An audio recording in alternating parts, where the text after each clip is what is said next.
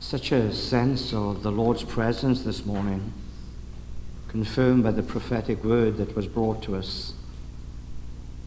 And you know, many times when you think about it, we come to the house of the Lord Sunday mornings, and yet we've had a week of rubbing shoulders with individuals, and sometimes we don't realize how sometimes we get contaminated, and things that rub off them rub onto us, and then we need to be washed again when we come into his presence. And that's what happens in the house of the Lord on a Sunday morning.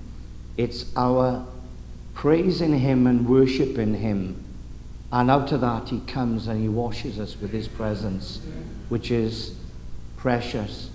And again, the prophetic word is profound, realizing that God is speaking to us again. The Christ of God speaks to his church, and he is alive and relevant today. I thank Pastor Paul for the invitation to come here again. We love coming here, and we've been naughty, we've been away, we have been out ministering, and we had a wedding up in Durham, and we've had a funeral down in Oakhampton, so it has been a busy time. But you know, I notice one thing, that the older I get, the more I appreciate my Lord and my Savior. I can't explain it. But my blood-washed heart is grateful to the Christ of God for all that he has done for me. And we were at like a just relaxing time in the afternoon in My State Park, and Pastor Steve was ministering. He was singing to us all through the service, and it was beautiful. And in that time, Roy was at the side of me, and he said, let me read this to you. And he had his Bible, and he read something to me, and he said, gosh, I didn't realize that was there, Roy. So I went home, and I read it, and I didn't realize that what he had brought me was in the Word. And you know, many times we come to the place where actually we miss things in the Word, and also we forget things. This morning I'd like to read to you from Romans chapter 5, actually, just a few verses that are there. And Luther called the book of Romans the masterpiece of the New Testament. And Luther knew about this because of the doctrine, the teachings that the Apostle Paul brought us through the book of Romans.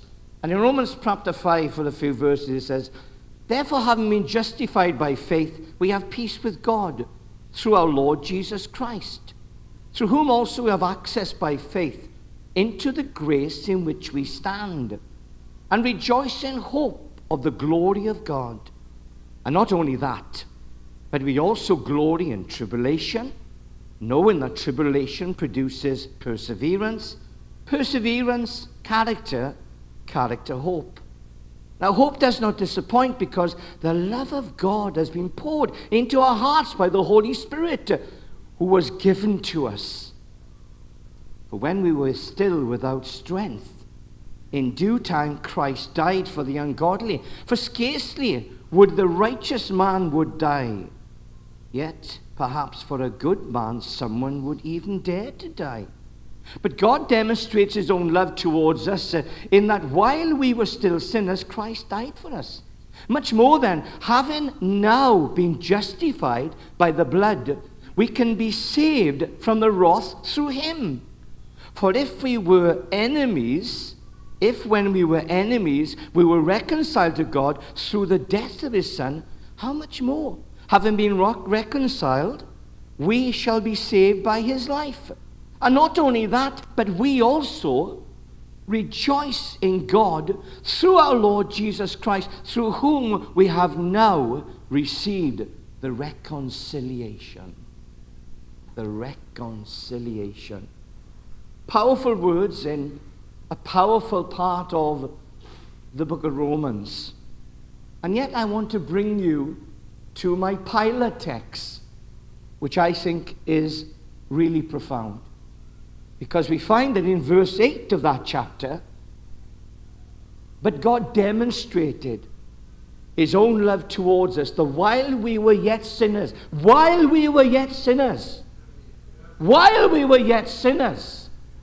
astounds me, amazes me. In my sin, my wickedness, my evil ways, an enemy of Christ. It said, Christ died for us. 4 words. 4 words. So this morning I would like to actually bring you 4 things. I'd like to bring to you this morning Christ the profound. I would like to bring you Christ the pronoun, Christ the provision, and Christ the providence. Because he died for me. Can we say that this morning together?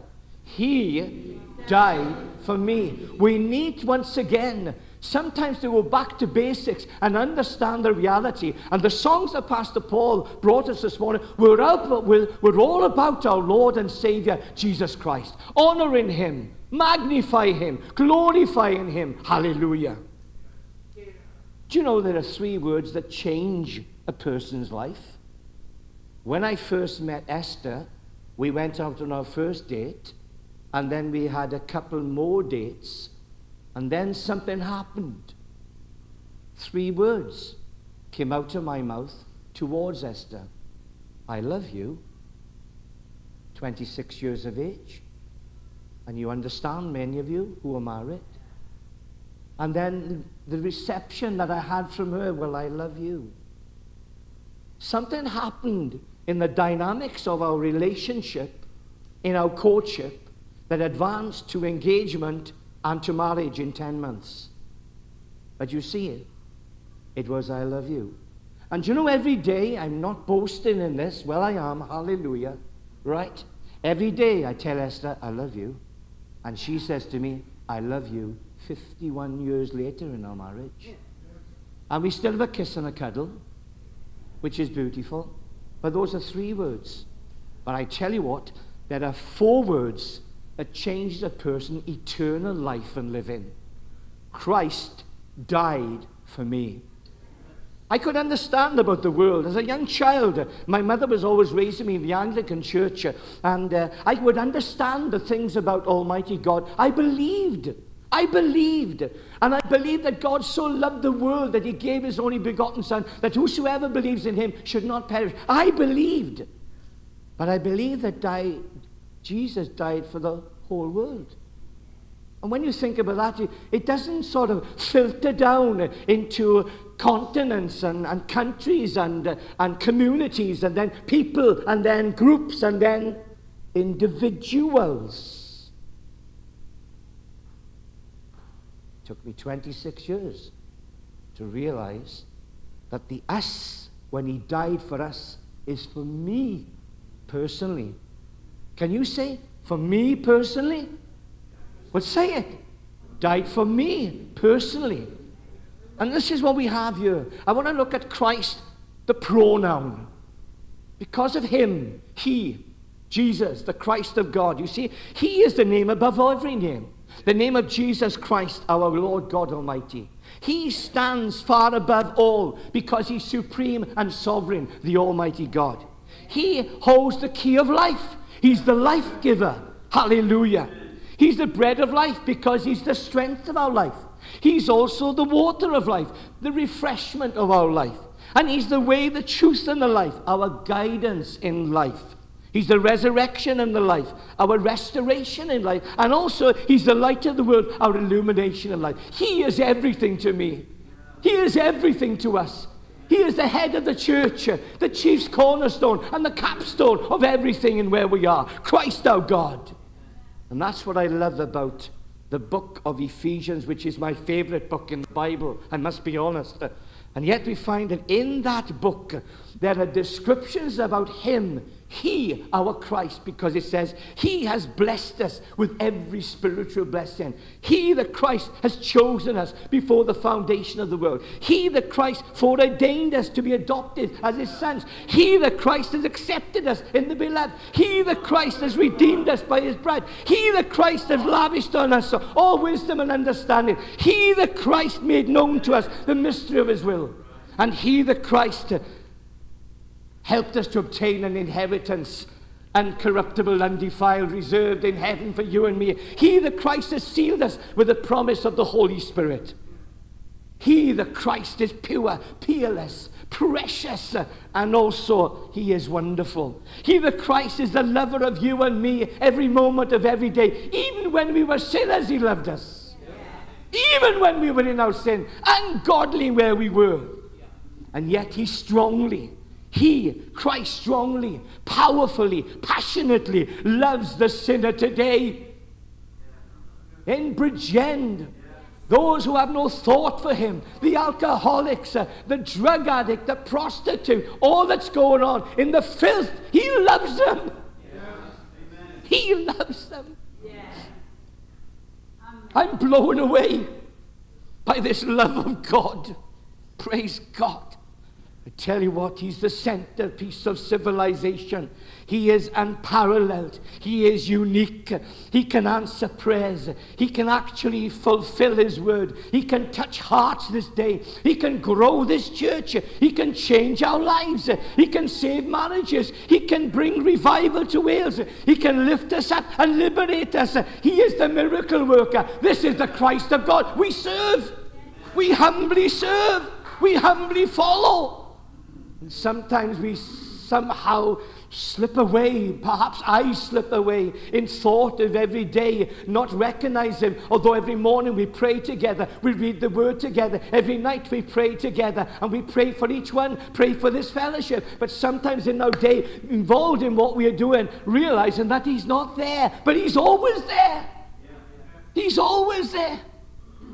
Like Pilate text said about this, but God demonstrated his own love towards us, that while we were sinners, Christ died. Christ died for you and for me.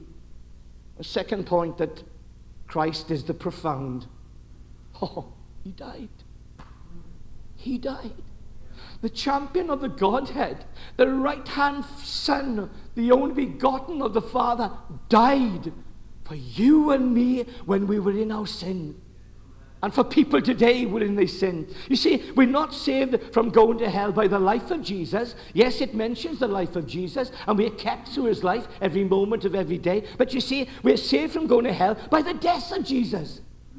The profound truth and proof is this. And I just want to say it this morning for all of us. We were dead in trespass and sin. Ephesians chapter 2, verse 1. We were in darkness in our depravity. Colossians 1:13. The God of this world had blinded our mind, the devil. John 12:40. We were separated from God. We were far from God, Ephesians 2:13. We were captivated and bound by the law of sin and death. In John 8:36. Heathens, ungodly, sinners, but miracle of miracles. Oh, gracious, loving God.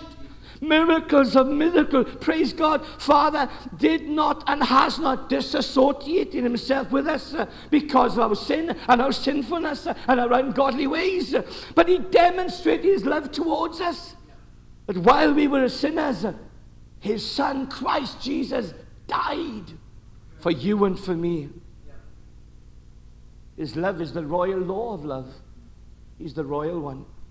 And in the royal law of love, we find that I love it because it says in 1 John 4:8, for God is love. And you say, Dave, we know this. Yes, well, I'm reminding you. Sometimes I noticed that with the revision of all those that were going through their examinations before they had their results, there was revision, and they had to revise over things. And sometimes we need a revision of where we were, where we are, and where we are going. What he's done, what he's doing, and what he's going to do. Hallelujah. Jesus, the center of our experience in where we are. This love of God refers to the very heart of the nature of Father God, the Son, and the Holy Spirit. Father God just doesn't love. He is love. Totality. Love. He is the full expression of love. And this involves his grace, his mercy, his kindness, his goodness, his benevolence towards humanity, especially to sinners.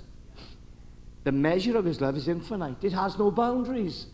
And that's why in Ephesians 3:18 and 19, the breadth, the length, the depth, the height, to know the love of Christ which passes knowledge, that you may be filled with all the fullness of God. That's why when we are touched by him, he wants us to know all about him, that we will be filled with the love of God, the presence of God, that when people see us, what's the difference in you? What has made the change? It's Christ who died. And now to this, John 3:16, so loved the world. He so loved us, friends. And he still loves us. The very nature of his being is love for you and me. The actions of his will, he chooses to love. He chooses to love us. He chooses to have grace and love and mercy upon us, which is amazing. Father God gave his only begotten Son to die for us. Giving his only begotten Son. He died for us. He died for you. But make it more personal, friends. He died for me. The revelation of Jesus Christ dying for personally, whoever it is the revelation that comes from the Father. Flesh and blood doesn't reveal it to us, but the Father in heaven. And there's a revelation that comes, and it changes and transforms our lives. Change my life. Transform my life. Old die chips, old die butcher, old die chops, old became old die Bible. Hallelujah. And then living waters, praise God. Praise God. I thank God for him. While we were yet sinners. 1 Peter 2:24 says, who his own self bore our sins in his body on the tree, that we, being dead to our sins, should live unto righteousness. When he looks at us now, he sees not what we used to be, but he sees Jesus. He sees the Christ in us. Do you know, Jesus, our Lord, Christ, he is the magnificent substitute at Calvary. The doctrine or the teaching of substitution comes right from Genesis, right through to where we are now. And there's a lot in it. But mankind cannot and could not rid themselves of sin. Impossible, never mind where they are. No human being could save, let alone atone for somebody else. Impossible. Only God, in the person of his Son, could become the sinner's substitute. Hallelujah. Taking my penalty, your sin, my sin, your wrongs, my wrongs, that it should be actually you and me on the tree. Our substitute, our Savior. Christ conquered and utterly destroyed the power of the sleep of death. Do you remember he went to Lazarus? And he says, I go to Lazarus to wake him up. He has destroyed the shadow of death, because the death is the last object and the last giant, as it were, in humanity, death. I took a funeral on Wednesday last week. The crematorium was down at Bodmin, and then the Thanksgiving service for the life of a lady known as Ruth Mabel Down. The most insignificant little lady that you can ever imagine, but whoa, she was an atomic bomb in a peanut. She was a woman of the word. She was a woman of the prayer. Her 3 sons serve the Lord now in such a wonderful way. Her grandchildren serve the Lord. She has great-grandchildren. The tribute took an hour and a half in where we were, and just half an hour the tribute of her life. But in everything, God was glorified. She had planned it all. She was 96. And 10 years ago, she had cancer. And she said, I do not want any treatment. My Lord will help me and bring me through. The Lord gave her 10 years. She didn't have one chemotherapy or aromatherapy or any other therapy that you can think of. And she was kept for 10 years. And she still praised the Lord. It was absolutely amazing. The shadow of death.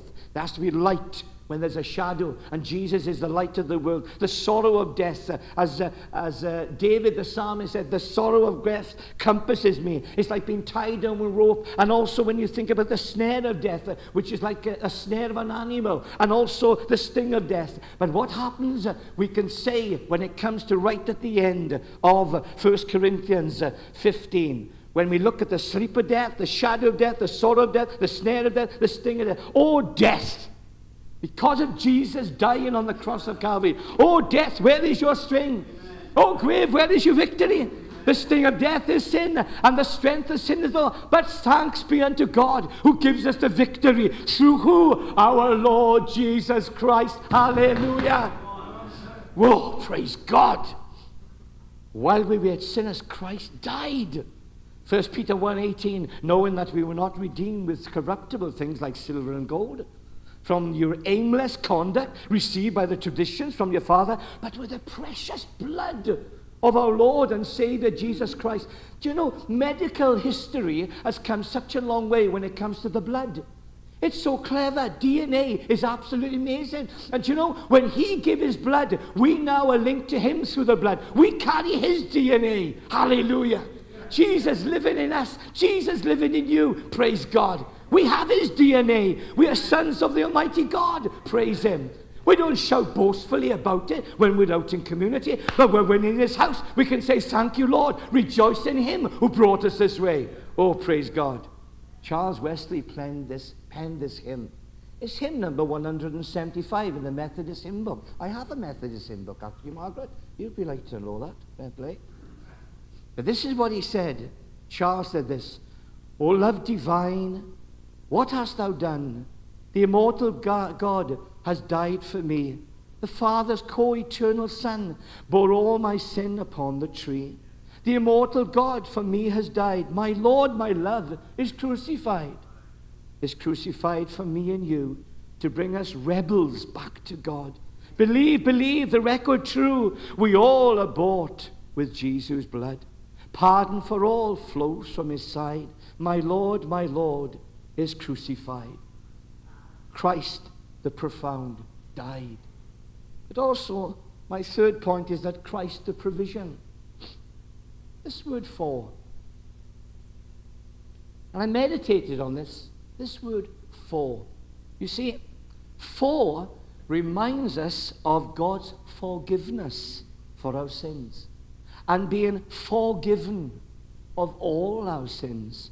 Only Jesus can say in Luke 5:20 to the man who's paralyzed and was lowered through the roof that David wonderfully has brought to us in two sermons, you know what I mean? As they lowered him down, which was amazing, right? That when he looked at him, he said, your sins are forgiven.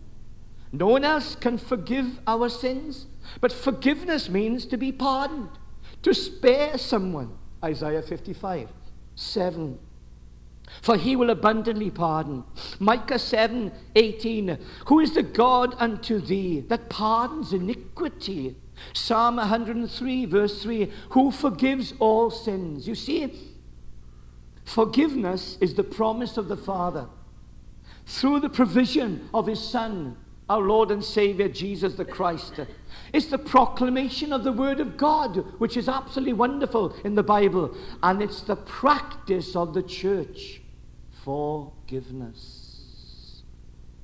Only after receiving Father God's pardon and his forgiveness can we honestly and sincerely and truly forgive others. Colossians 3:13 says, bearing one another and forgiving one another. Forgiving one another. This means to show kindness continually to others, to give freely to others, and to grant someone else forgiveness. I think we have to go a long way for that. But you see, what we have to remember is this. When it comes to the place when Jesus the Christ died for us, our death sentence was cancelled, forgiven. Our arrest warrant was cancelled, forgiven. Our record of wrongs was cancelled, forgiven. Our offence to Father God, which was truly a mammoth offence, cancelled, forgiven.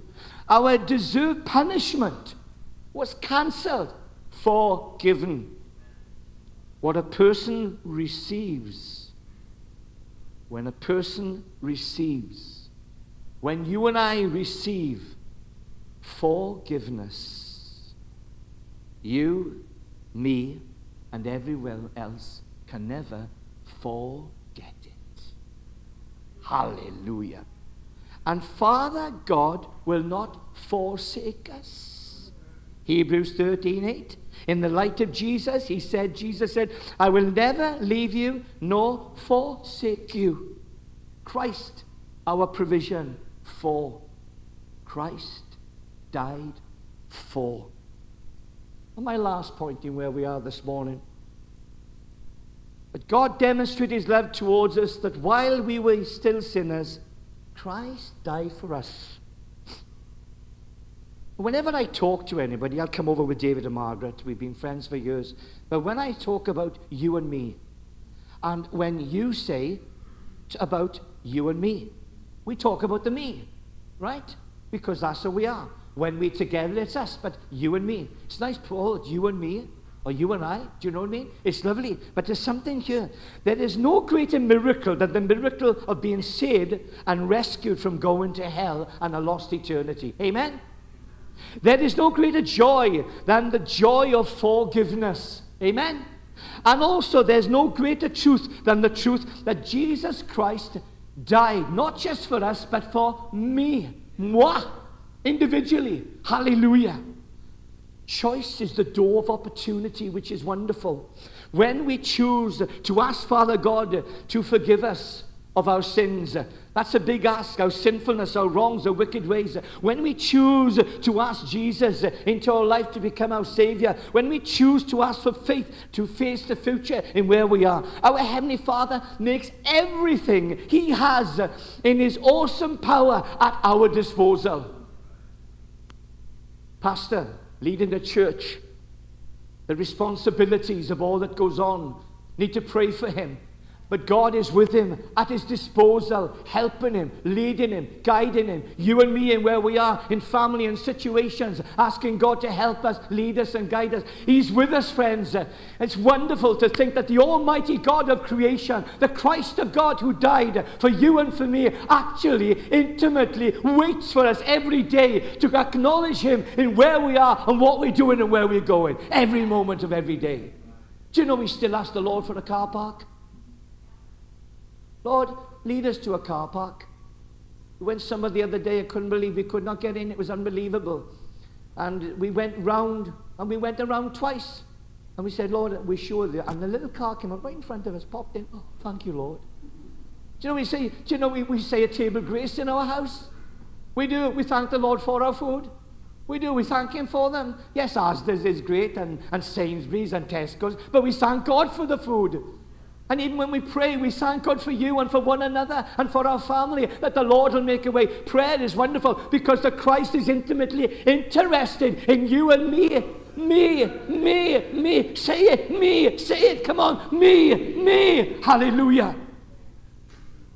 The providence of his guaranteed Son, providence in where we are with us and with me, is the foreseeing care and guidance of God for you, the child of God, guiding you and me through our journey of faith and accomplishing his purpose in you and me, helping us be shaped and sharpened into the Christian to become Christ-like. That's his product. That's his aim in where we are.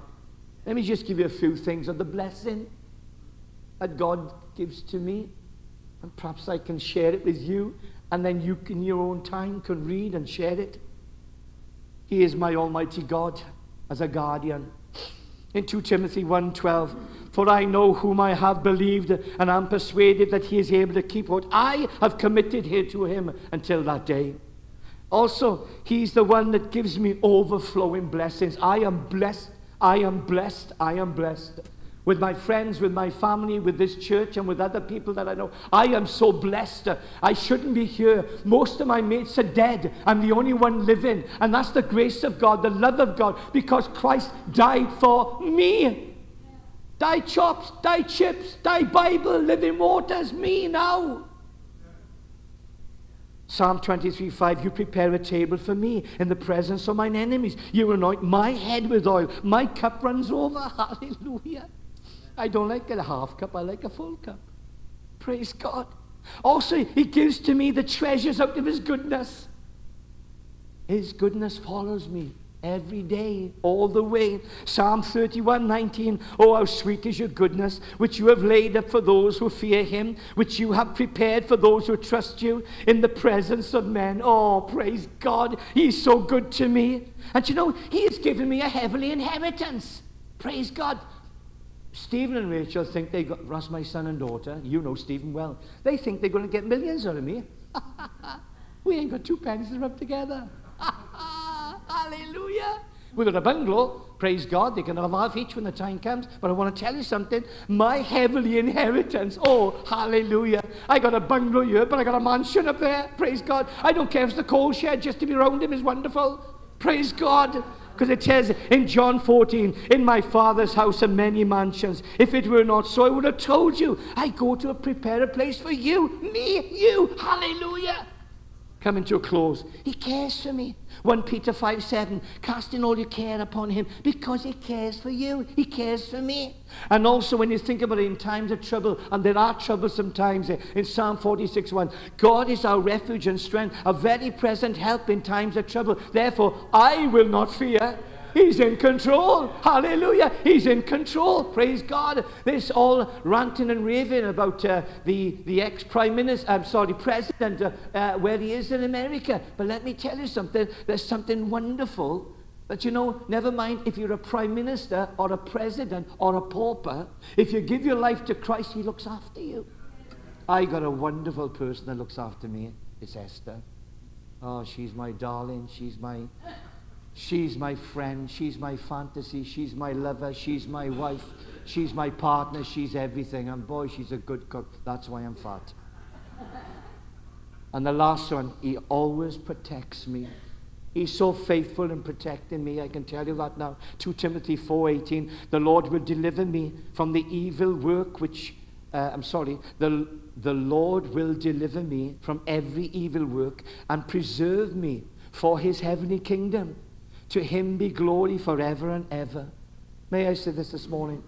I can truly say from the bottom of my blood-washed heart this morning that David Waters truly, publicly and privately, is thankful to Almighty God sending his son Jesus Christ to die for me. And without a shadow of doubt, Christ the pronoun, he. Christ the profound died.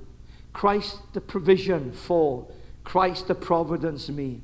Today, friends, I don't realize, or I don't know if this word is applicable to your heart this morning, but my prayer is this, that the Lord will brand this word once again, refreshingly into our heart. Christ died for us, but more wonderful, Christ died for me.